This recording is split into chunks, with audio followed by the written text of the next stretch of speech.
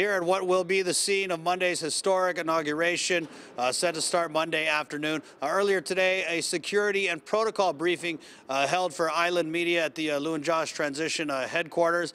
A lot of discussion going on around Guam about the appointments that have been made and announced by the Lou and Josh Transition team. I would say the mood of the island optimistic, and I was able to go out and talk to some people and see how they felt about the incoming Lou and Josh administration. It's about time we try some other leadership, because there's a lot in the past that was being said and it's never done, especially for the veterans, So I hope Lou and Mike back in Washington could do something about it. We're always going to be facing a lot of challenges. It's just like how we deal with them. So, we'll see what opportunities come up to face them and change what needs to be changed. I'm very excited because it's time for a change, and we'll see what kind of administration for all the ladies control now. Do you feel like a sense of pride about that or anything, especially with the legislature? We had so many women get elected.